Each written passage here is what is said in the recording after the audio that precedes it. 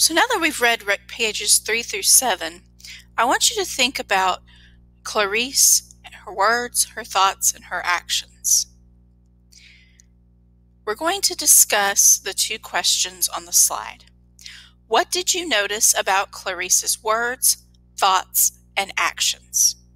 And compare and contrast Montag before he meets Clarice and during his meeting with Clarice. So now, let's discuss.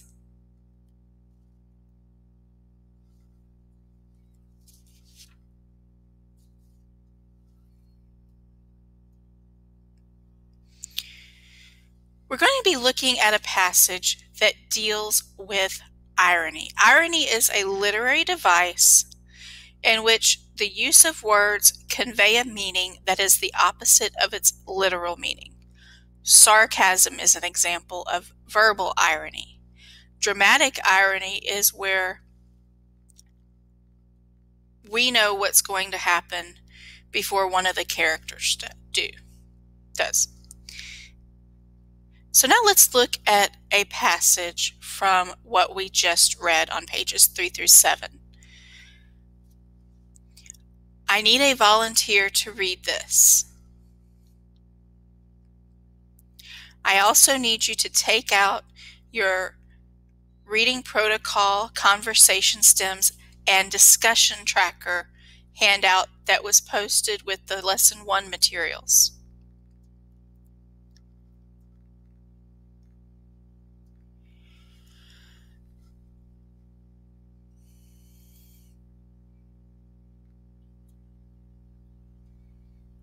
So we're going to consider questions 2 through 5 on the text analysis protocol, which is found on the first page of your reading protocol, conversation stems, and discussion tracker handout.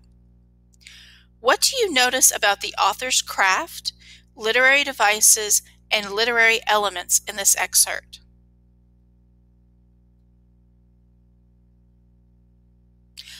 How do the author's craft, literary devices, and literary elements contribute to the meaning of the excerpt?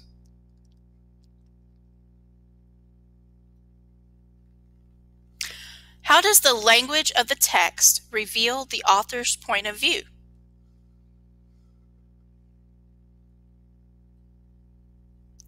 How does the language of the text reveal a theme or central idea? And remember, we have our themes and central ideas back on the anchor text theme tracker.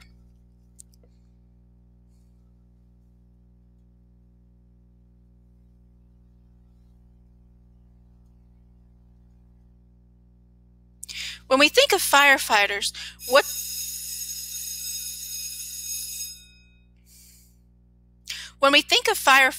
what do they normally do?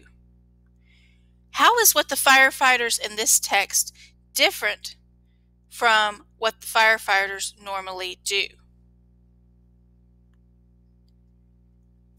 What do people usually think of when they think of reading books?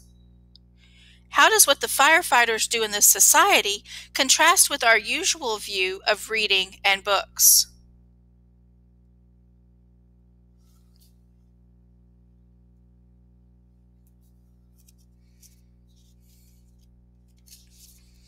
So now I'm going to give you a few minutes to add irony to the anchor text theme tracker. Now when you're looking at the anchor text theme tracker, you're going to put irony under author's craft, literary devices, and literary elements. Then, using the excerpt and any other excerpts that we discuss and read today, I want you to list those pieces from the book that illustrate irony. Then I want you to tell me what those passages mean in the text. And then I want you to see if you can connect it to any of those 4 themes that are on the first page of the anchor text theme tracker.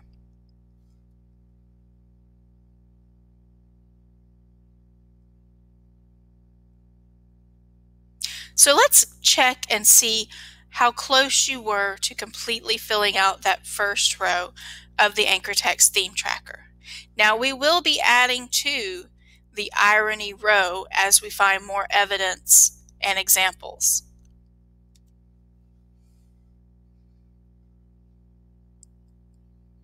How does yours compare? If you are missing any of the information listed, go ahead and fill it in on your chart.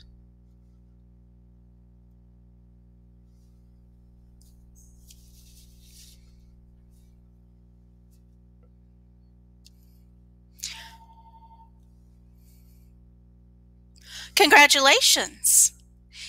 You have now finished Lesson 10 of the Fahrenheit 451 unit. In this lesson, you learned that Montag is a fireman who burns books and homes. You also analyzed word choice and irony and how these elements contribute to the development of a character and themes in a literary text.